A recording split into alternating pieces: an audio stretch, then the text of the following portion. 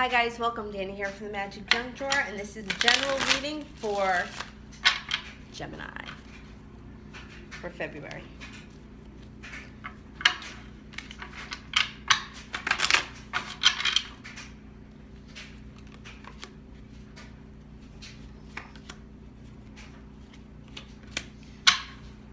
Okay, Gemini, you got the Wheel of Fortune, which means things are changing, the wheels are in motion, you are moving forward.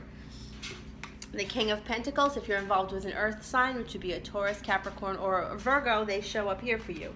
You have the Two of Wands in reverse, which means that you're not really feeling like, not feeling it.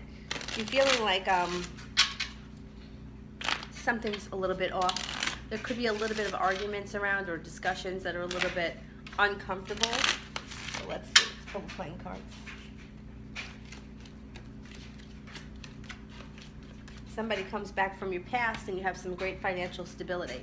So you have an old flame coming back and you have some financial stability happening here, but yet you're worried about money and there is some loss. So this could be a financial loss because it shows up with the Five of Diamonds, or it could be that you're just feeling a loss. Nines are all about completion, and you have the Nine of Clubs here and the Three of Diamonds. Now the Nine of Clubs, well, you know what, with the Three of Diamonds, it's more of like working together, things moving forward, and having some great cooperation. So I don't think it's as bad as it seems. I think that you may have that attitude where you think that things aren't moving fast enough, but they are, because the Wheel of Fortune showed up. So things are going to be okay for you, Gemini. If you like what we're doing here at the Magic Junk Drawer, don't forget to like and subscribe, and we will see you soon. Thanks for watching. Bye-bye.